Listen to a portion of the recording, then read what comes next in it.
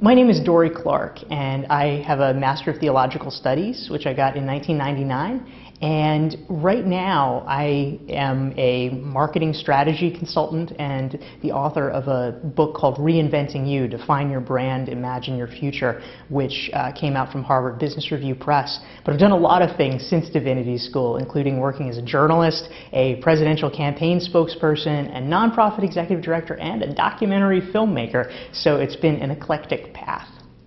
When I graduated from Smith College in 1997, I was really interested in politics and advocacy. And at the time, the Christian Coalition and the Promise Keepers, the general sort of religious right, was really powerful and ascendant in American politics. And I realized that I didn't fully understand where they were coming from or what the historical basis was for their philosophies. And I thought that if I was going to engage politically and be effective as an advocate, that I should understand that better. And so I came to HDS partly because I had been a philosophy major and I was really interested in broad existential questions, but also at a very applicable level, I wanted to understand the political dynamics that were shaping our country.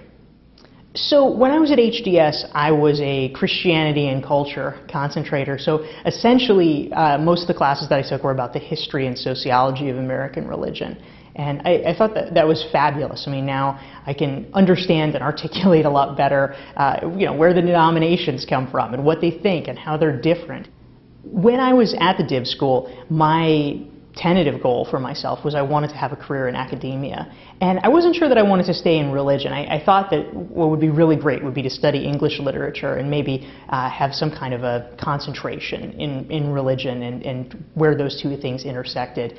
But part of what actually began my professional trajectory, which has led to me writing this book, Reinventing You, about how one can reinvent oneself, is that didn't work out for me. I didn't really fully understand, I suppose, how doctoral programs were different than undergraduate programs.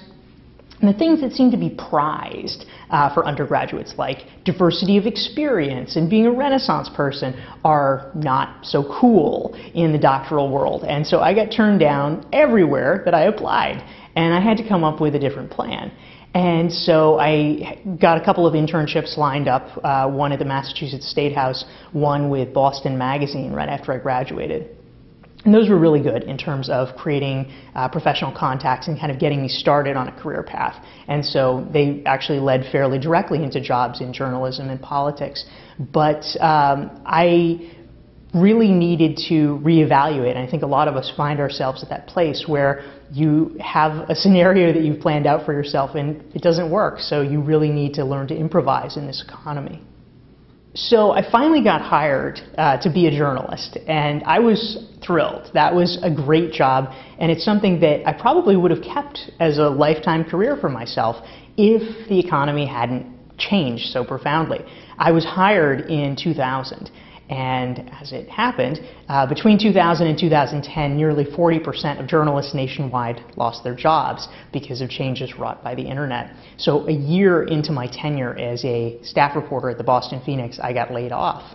And so I was a freelance writer for a while, and I kept thinking and hoping that I could get hired on somewhere else. And the Boston Globe was interested, but they had a hiring freeze. And ultimately I came to understand that it was part of an overall industry-wide trend. And so I needed to come up with something. And I had an opportunity because I had been covering politics.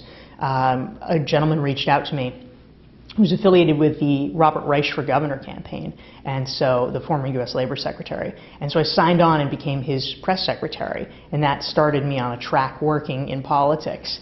And so I went with that, and I probably would have still continued to go with that, except my candidates kept losing. I worked on the gubernatorial race, I worked on Howard Dean's presidential race, where I was the New Hampshire communications director, and that didn't work out as planned either. So I came back to Boston, and for 2 years was the executive director of the Massachusetts Bicycle Coalition, which is a statewide bicycling advocacy group.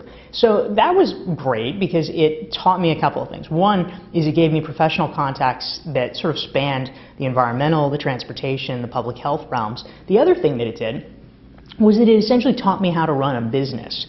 And I hadn't necessarily been counting on that knowledge, but it came to me and I realized, oh, wait a minute, I can do this for myself.